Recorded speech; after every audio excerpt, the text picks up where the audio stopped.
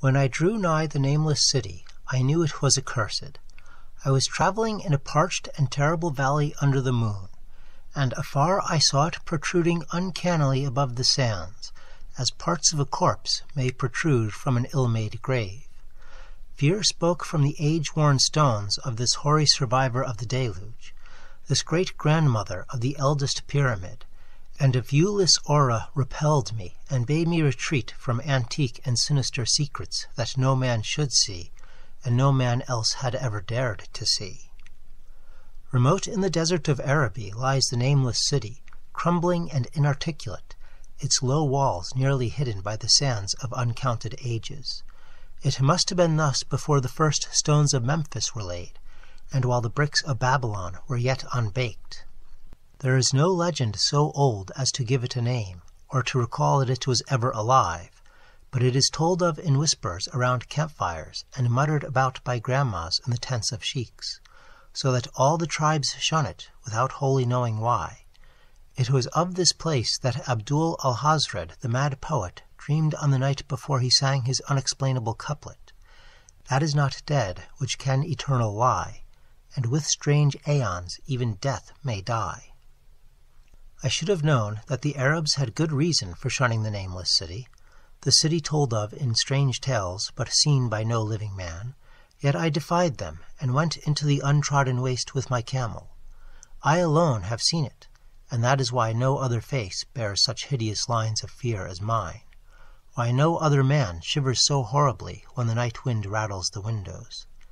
When I came upon it in the ghastly stillness of unending sleep, it looked at me, chilly from the rays of a cold moon amidst the desert's heat.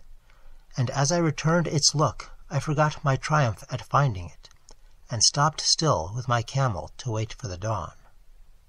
For hours I waited, till the east grew gray, and the stars faded, and the gray turned to roseal light edged with gold. I heard a moaning, and saw a storm of sand stirring among the antique stones, though the sky was clear, and the vast reaches of the desert still. Then suddenly above the desert's far rim came the blazing edge of the sun, seen through the tiny sandstorm which was passing away. And in my fevered state I fancied that from some remote depth there came a crash of musical metal to hail the fiery disk as Memnon hails it from the banks of the Nile. My ears rang and my imagination seethed as I led my camel slowly across the sand to that unvocal stone place. That place too old for Egypt or Meroe to remember, that place which I alone of living men had seen. In and out amongst the shapeless foundations of houses and palaces I wandered, finding never a carving or inscription to tell of those men, if men they were, who built the city and dwelt therein so long ago. The antiquity of the spot was unwholesome, and I longed to encounter some sign or device to prove that the city was indeed fashioned by mankind. There were certain proportions and dimensions in the ruins which I did not like. I had with me many tools, and dug much within the walls of the obliterated edifices, but progress was slow, and nothing significant was revealed. When night and the moon returned, I felt a chill wind which brought new fear, so that I did not dare to remain in the city, and as I went outside the antique walls to sleep, a small sighing sandstorm gathered behind me, blowing over the gray stones, though the moon was bright and most of the desert still. I awaked just at dawn from a pageant of horrible dreams, my ears ringing as from some metallic peal. I saw the sun peering redly through the last gusts of a little sandstorm that hovered over the nameless city and marked the quietness of the rest of the landscape. Once more I ventured within those brooding ruins that swelled beneath the sand like an ogre under a coverlet, and again dug vainly for relics of the forgotten race. At noon I rested, and in the afternoon I spent much time tracing the walls and the bygone streets and the outlines of the nearly vanished buildings. I saw that the city had been mighty indeed, and wondered at the sources of its greatness. To myself I pictured all the splendors of an age so distant that Chaldea could not recall it, and thought of Sarnath the Doomed, that stood in the land of Manar when mankind was young, and of Ib, that was carven of grey stone before mankind existed. All at once I came upon a place where the bedrock rose stark through the sand and formed a low cliff, and here I saw with joy what seemed to promise further traces of the antediluvian people. Hewn rudely on the face of the cliff were the unmistakable facades of several small, squat rock houses or temples, whose interiors might preserve many secrets of ages too remote for calculation, though sandstorms had long since effaced any carvings which may have been outside. Very low and sand-choked were all of the dark apertures near me, but I cleared one with my spade and crawled through it, carrying a torch to reveal whatever mysteries it might hold. When I was inside, I saw that the cavern was indeed a temple, and beheld plain signs of the race that had lived and worshipped before the desert was a desert.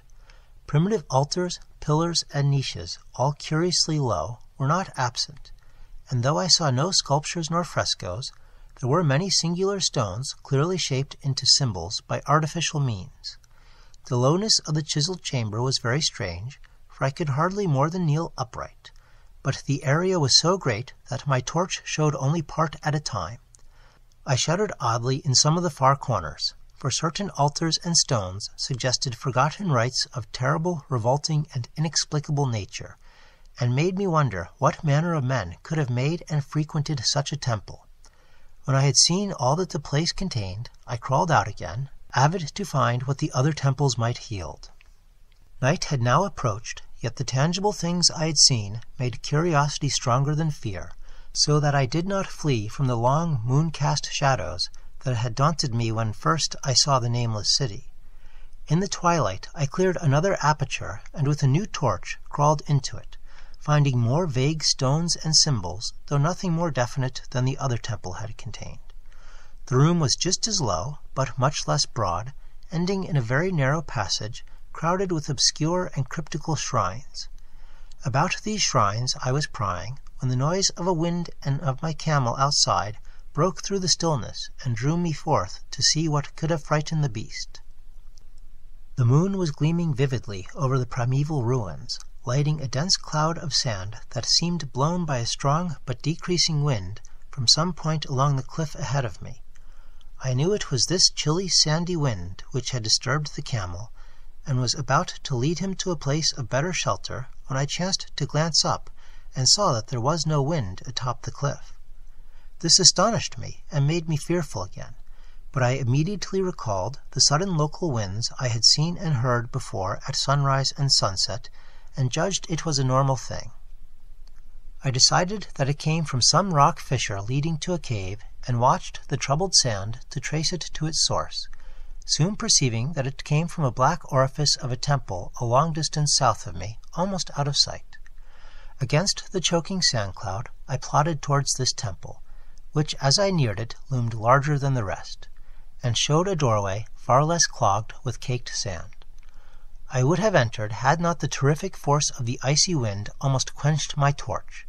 It poured madly out of the dark door, sighing uncannily as it ruffled the sand and spread about the weird ruins.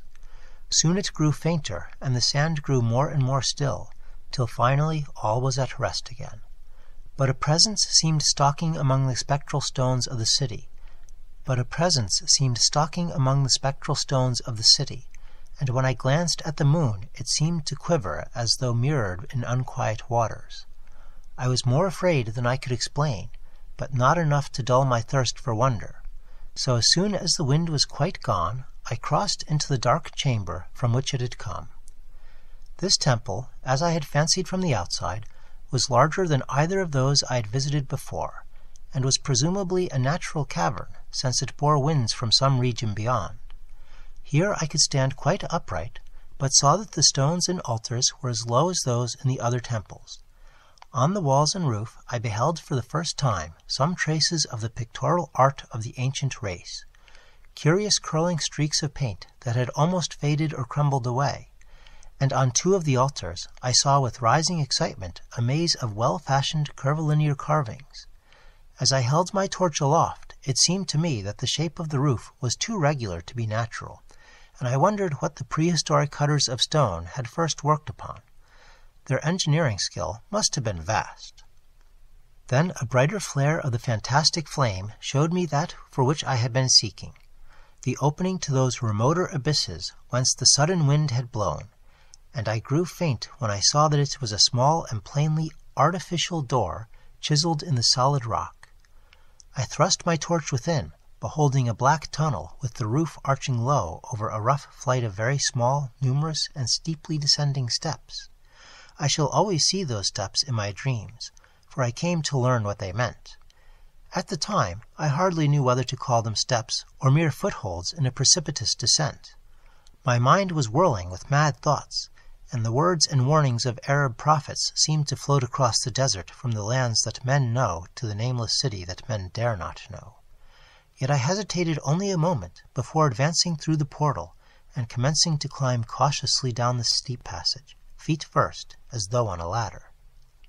It is only in the terrible phantasms of drugs or delirium that any other man can have had such a descent as mine.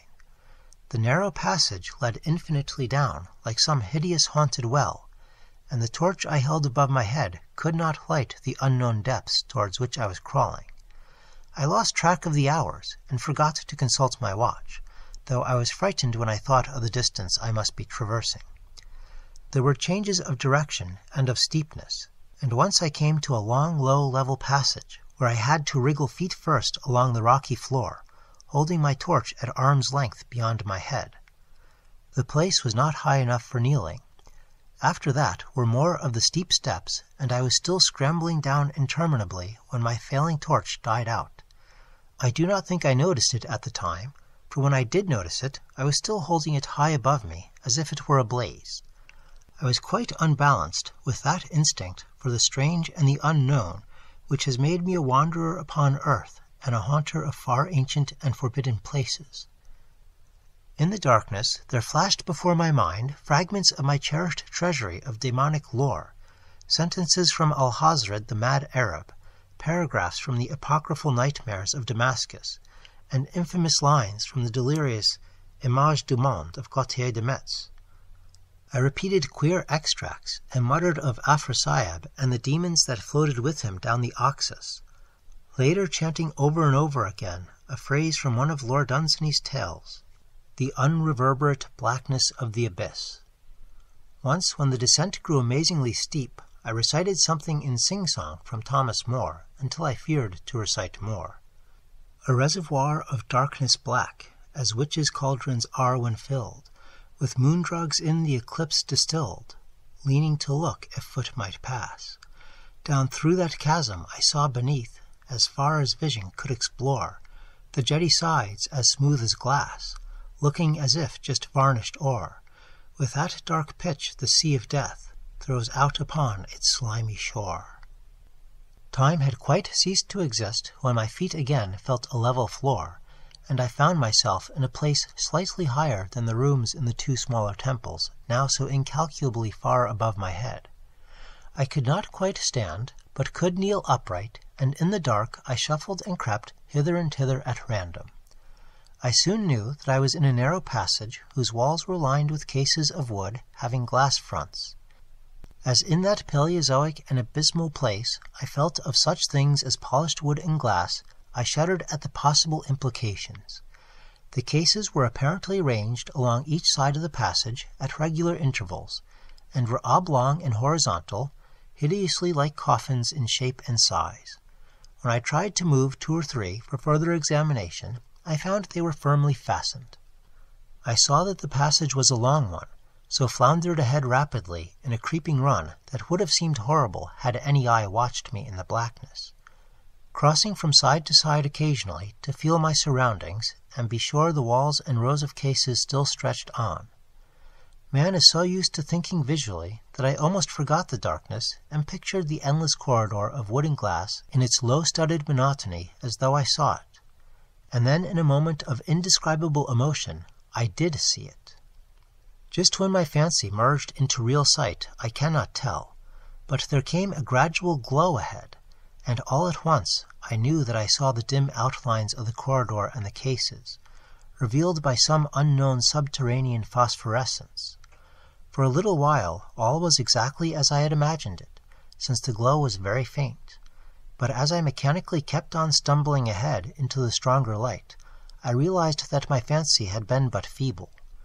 This hall was no relic of crudity like the temples in the city above, but a monument of the most magnificent and exotic art. Rich, vivid, and daringly fantastic designs and pictures formed a continuous scheme of mural painting whose lines and colors were beyond description. The cases were of a strange golden wood, with fronts of exquisite glass, and contained the mummified forms of creatures outreaching in grotesqueness the most chaotic dreams of man. To convey any idea of these monstrosities is impossible. They were of the reptile kind, with body lines suggesting sometimes the crocodile, sometimes the seal, but more often nothing of which either the naturalist or the paleontologist ever heard. In size they approximated a small man, but their forelegs bore delicate and evidently flexible feet curiously like human hands and fingers. But strangest of all were their heads, which presented a contour violating all known biological principles. To nothing can such things be well compared. In one flash I thought of comparisons as varied as the cat, the bulldog, the mythic satyr, and the human being. Not Jove himself had so colossal and protuberant a forehead, yet the horns and the noselessness and the alligator-like jaw placed the thing outside all established categories. I debated for a time on the reality of the mummies, half suspecting they were artificial idols, but soon decided they were indeed some Paleogen species which had lived when the Nameless City was alive. To crown their grotesqueness, most of them were gorgeously enrobed in the costliest of fabrics, and lavishly laden with ornaments of gold, jewels, and unknown shining metals. The importance of these crawling creatures must have been vast, for they held first place among the wild designs of the frescoed walls and ceilings. With matchless skill had the artists drawn them in a world of their own, wherein they had cities and gardens fashioned to suit their dimensions, and I could not but think that their pictured history was allegorical, perhaps showing the progress of the race that worshipped them. These creatures, I said to myself, were to the men of the Nameless City what the she-wolf was to Rome, or some totem beast is to a tribe of Indians. Holding this view, I thought I could trace roughly a wonderful epic of the Nameless City, the tale of a mighty sea-coast metropolis that ruled the world before Africa rose out of the waves, and of its struggles as the sea shrank away and the desert crept into the fertile valley that held it. I saw its wars and triumphs, its troubles and defeats, and afterward its terrible fight against the desert, when thousands of its people, here represented in allegory by the grotesque reptiles, were driven to chisel their way down through the rocks in some marvelous manner to another world whereof their prophets had told them. It was all vividly weird and realistic, and its connection with the awesome descent I had made was unmistakable. I even recognized the passages. As I crept along the corridor toward the brighter light, I saw the later stages of the painted epic, the leave-taking of the race that had dwelt in the Nameless City and the valley around for 10 million years, the race whose souls shrank from quitting scenes their bodies had known so long, where they had settled as nomads in the earth's youth, hewing in the virgin rock those primal shrines at which they never ceased to worship.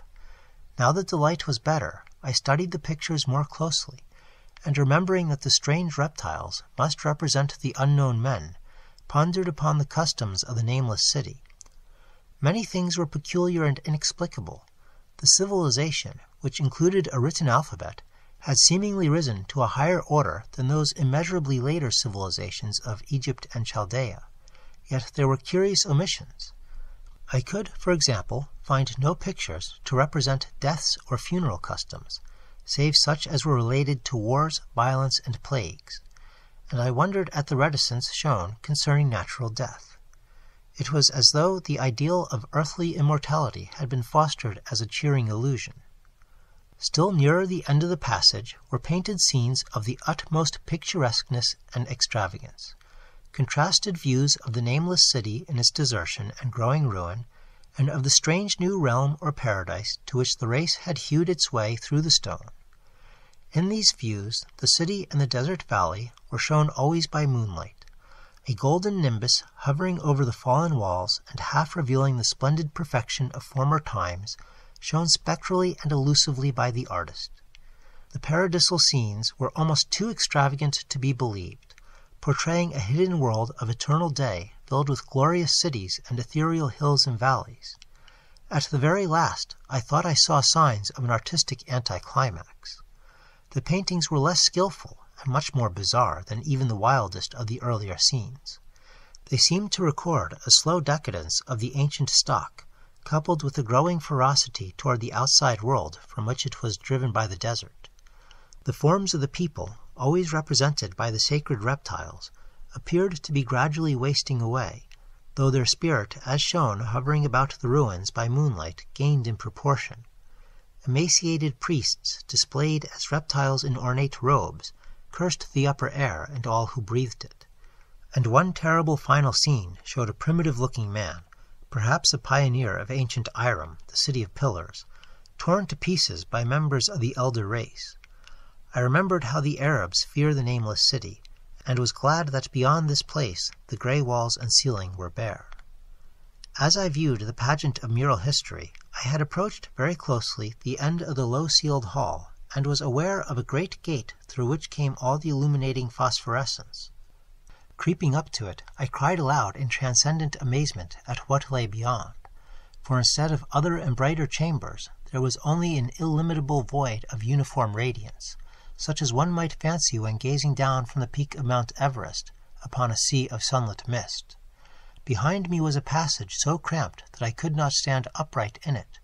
Before me was an infinity of subterranean effulgence. Reaching down from the passage into the abyss was the head of a steep flight of steps, small numerous steps like those of the black passages I had traversed, but after a few feet the glowing vapors concealed everything.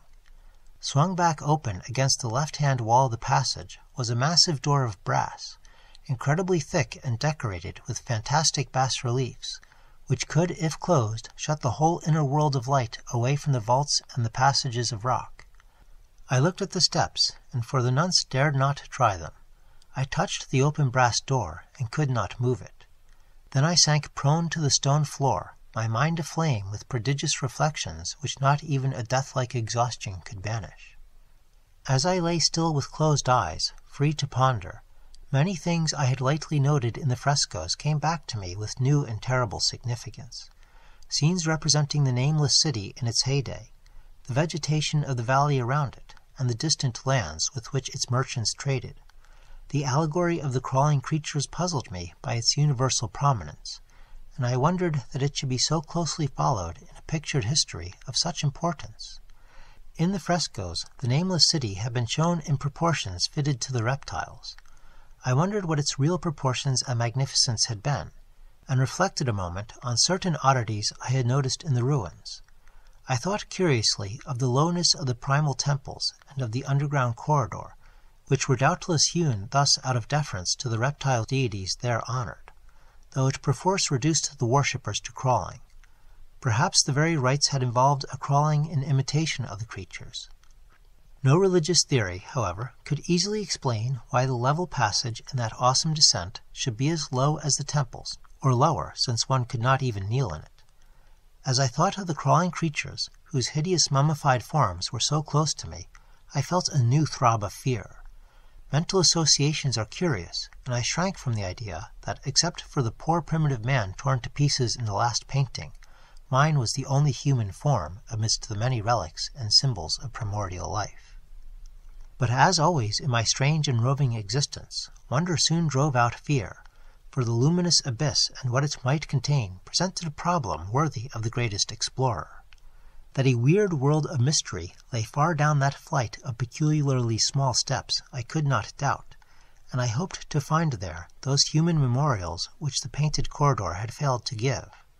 The frescoes had pictured unbelievable cities, hills, and valleys in this lower realm, and my fancy dwelt on the rich and colossal ruins that awaited me. My fears, indeed, concerned the past rather than the future. Not even the physical horror of my position in that cramped corridor of dead reptiles and antediluvian frescoes, miles below the world I knew and faced by another world of eerie light and mist, could match the lethal dread I felt at the abysmal antiquity of the scene and its soul.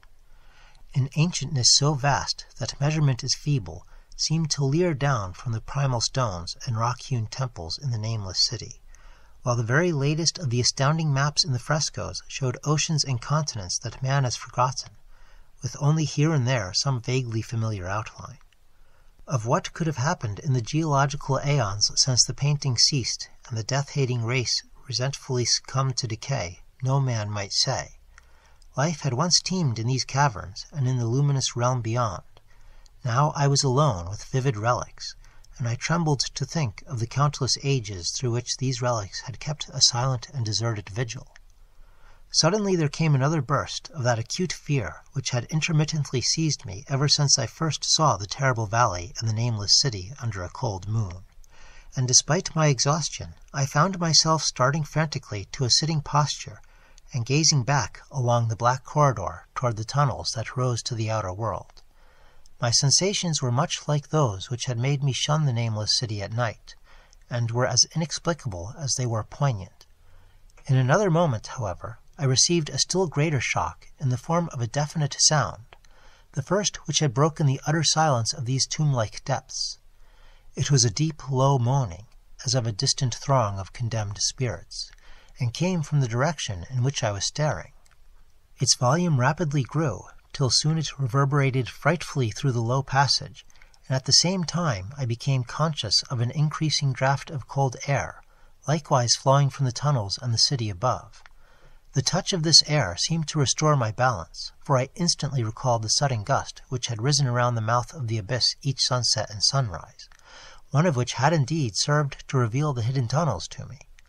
I looked at my watch and saw that sunrise was near, so braced myself to resist the gale which was sweeping down to its cavern home as it had swept forth at evening. My fear again waned low, since a natural phenomenon tends to dispel broodings over the unknown. More and more madly poured the shrieking, moaning night wind into that gulf of the inner earth. I dropped prone again, and clutched vainly at the floor for fear of being swept bodily through the open gate into the phosphorescent abyss. Such fury I had not expected, and as I grew aware of an actual slipping of my form toward the abyss, I was beset by 1,000 new terrors of apprehension and imagination. The malignancy of the blast awakened incredible fancies. Once more I compared myself shudderingly to the only other human image in that frightful corridor, the man who was torn to pieces by the nameless race, for in the fiendish clawing of the swirling currents there seemed to abide a vindictive rage all the stronger because it was largely impotent. I think I screamed frantically near the last. I was almost mad. But if I did so, my cries were lost in the hell-born babble of the howling wind-wraiths. I tried to crawl against the murderous invisible torrent, but I could not even hold my own as I was pushed slowly and inexorably toward the unknown world. Finally reason must have wholly snapped, for I fell to babbling over and over that unexplainable couplet of the mad Arab Alhazred, who dreamed of the nameless city, that is not dead which can eternal lie, and with strange aeons even death may die. Only the grim, brooding desert gods know what really took place, what indescribable struggles and scrambles in the dark I endured, or what Abaddon guided me back to life, where I must always remember and shiver in the night wind till oblivion, or worse, claims me.